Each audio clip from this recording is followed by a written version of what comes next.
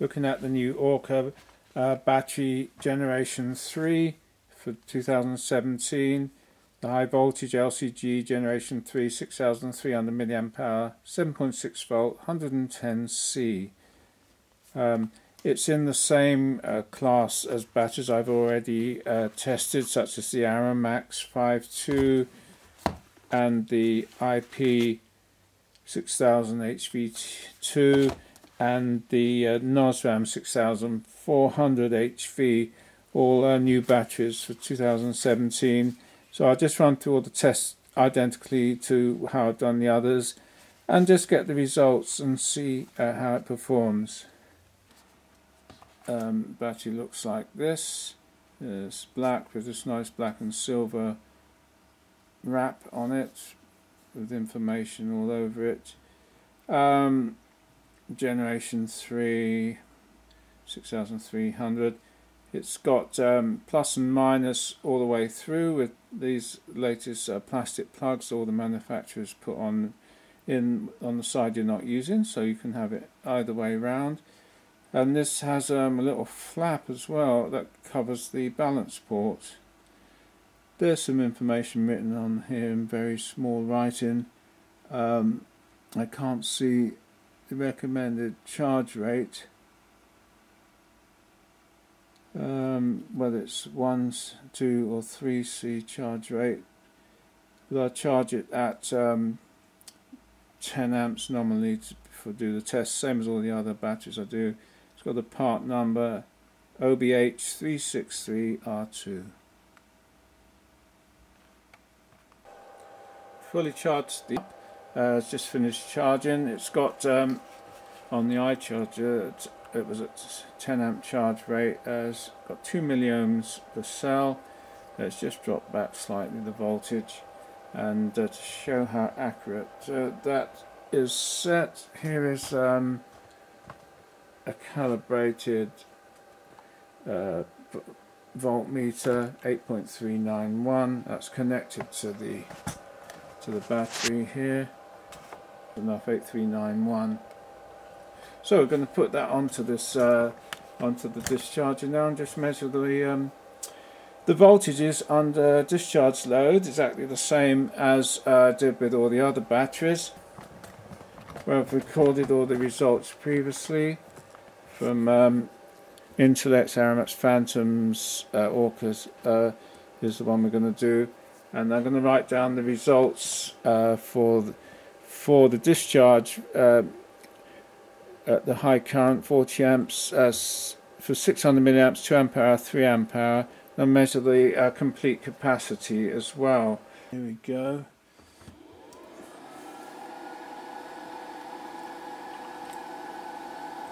So it's 7.76 at first. No, just fell to 7.63. It's almost made it, but 7.63, so it doesn't quite hold the voltage the same as the others at 600 milliamps.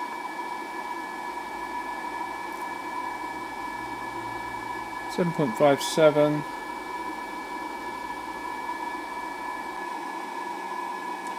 At 2 ampere hours it's 7.31.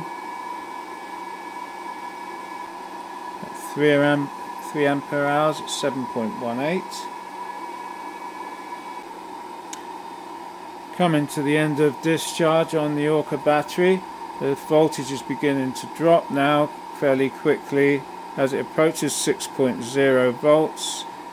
I'll take it off at 6. Remember, this is a 6300 milliamp hour battery, so we'd expect it to approach at least 6000, but it made 5828.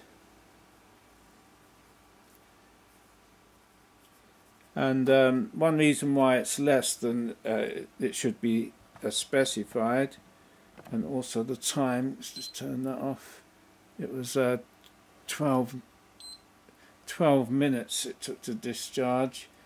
and one reason why it's a bit less than it would normally be 6300 is it's a high voltage, so if you charge it to 7.6 volts nominal, which would be 8.7 volts instead of 8.4 for the whole pack, you would get extra capacity, which I'm sure would get to 6300.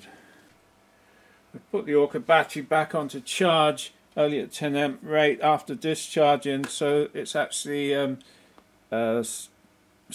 still warm, 27.5 degrees, and you can see that the internal resistance has gone down slightly. It's now showing 1.8 milliohms.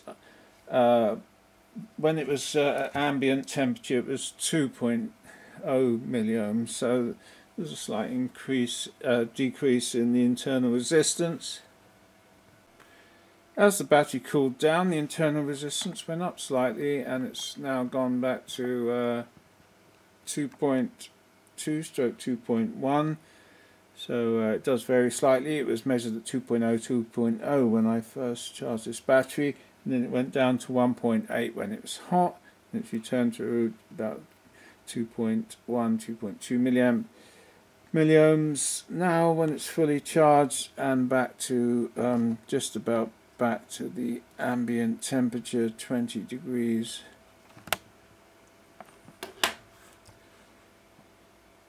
By the way, it only took 5,554 milliamps to put it back in to charge it up, whereas we took 5,828 out.